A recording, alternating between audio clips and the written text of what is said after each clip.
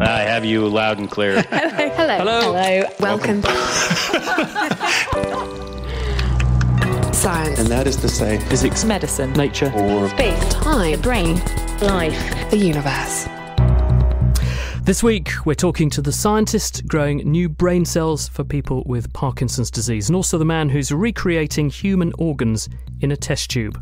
Plus, evidence that antibiotics in pregnancy could affect the behaviour of a baby, why air travel is destined to become bumpier in the future, and is it true that it only takes one hit to get hooked on heroin? Hello, I'm Chris Smith, you're listening to BBC Radio Cambridgeshire, and this is The Naked Scientists.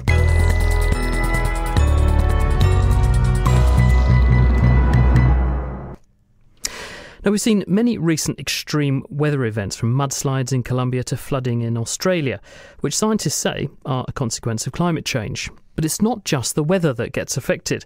The Earth's atmosphere is made up of several layers of air, and they all flow around each other in patterns known as jet streams, and an increase in temperature is going to cause those to speed up. Now, this is very bad news for air passengers, including the 1 million people who are currently airborne at this very instant up there above us, because an increase in the speed of the jet stream will cause more turbulence, and that's going to make flying less comfortable and potentially a lot more dangerous. TomCrawford heard how it's happening from atmospheric scientist Paul Williams.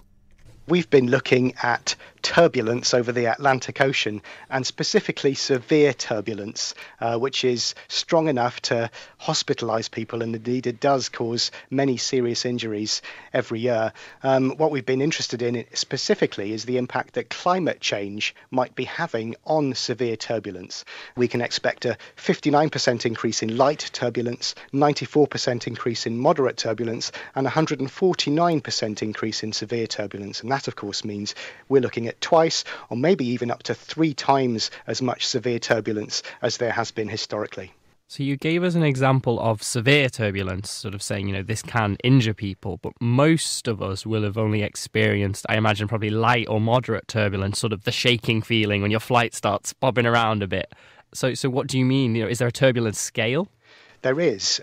Scientists have developed a scale, much in the same way that we have the Richter scale for measuring the strength of earthquakes, that we do have a scale for measuring the strength of turbulence. It doesn't have a name, but it's a 7-point scale in which 1 means light turbulence, 3 means moderate, 5 means severe, and 7 means extreme. So just to put some definitions there, in light turbulence, which anyone virtually who's flown will have experienced, there's just a slight strain against the seatbelts. Certainly food service would be able to continue and people would be able to walk around the cabin without difficulty in light turbulence.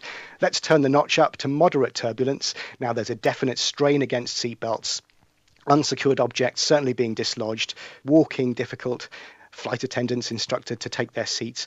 And now let's move up to severe turbulence. This, by definition, is stronger than gravity. So passengers will be forced violently against their seatbelts.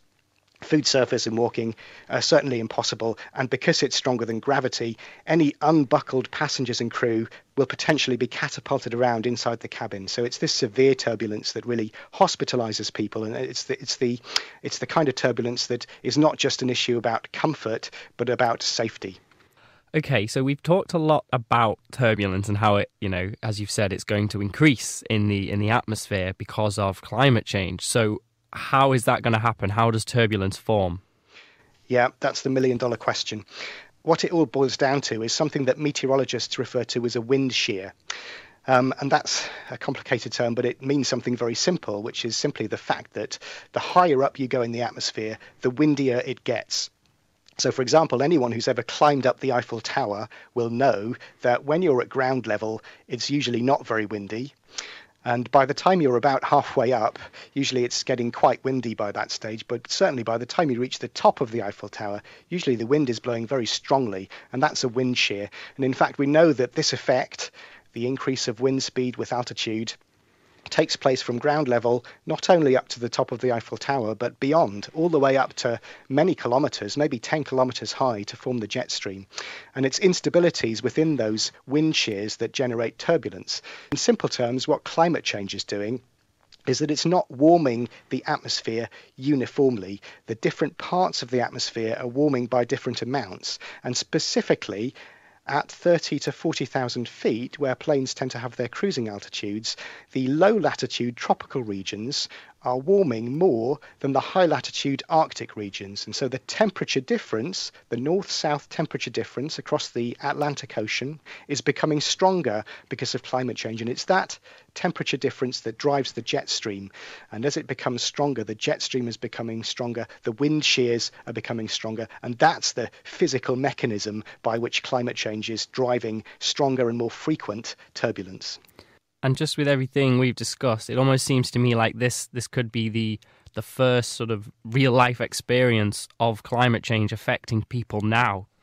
Yes, for some people, maybe focused in the developed world, this might be one of the most obvious early signs of climate change. Of course, that's not true for people in the developing world, where the impacts are much more serious in many ways about heat stress and crop failure and flooding, etc., sea level rise. But for some people in the developed world, especially frequent flyers, who of course make a contribution to climate change through aviation's emissions, this effect might be one of the early signs of climate change. And of course, for some people, it might even be the thing that pushes them into actually caring about climate change in the first place and maybe taking actions to minimise their carbon footprint.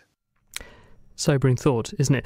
That was Dr. Paul Williams from the University of Reading, and his study was published in the journal Advances in Atmospheric Sciences. He was speaking with Tom Crawford. This is BBC Radio Cambridgeshire.